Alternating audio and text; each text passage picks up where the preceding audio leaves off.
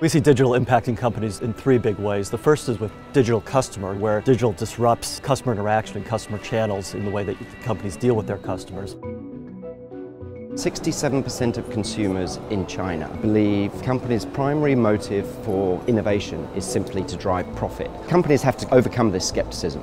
Consumers want reassurance that innovation is going to benefit them or society. Previously, it took months, even years, for customer behavior and therefore their expectations to change. Nowadays, these changes can happen overnight. Streaming music on Spotify and getting what we want on Netflix, we are now expecting our physical world experiences to have the same level of immediacy and variety. Customer expectations for the first time ever cross industry boundaries. We call this liquid expectations. Uber has basically trained us to expect a seamless experience when we travel. Nowadays, people are not willing to wait anymore multiple days or even weeks to get an appointment with their doctors. If they do not get that seamless experience that they've seen in other industries, they will quite happily change their physician as well. Customers just want to get things done.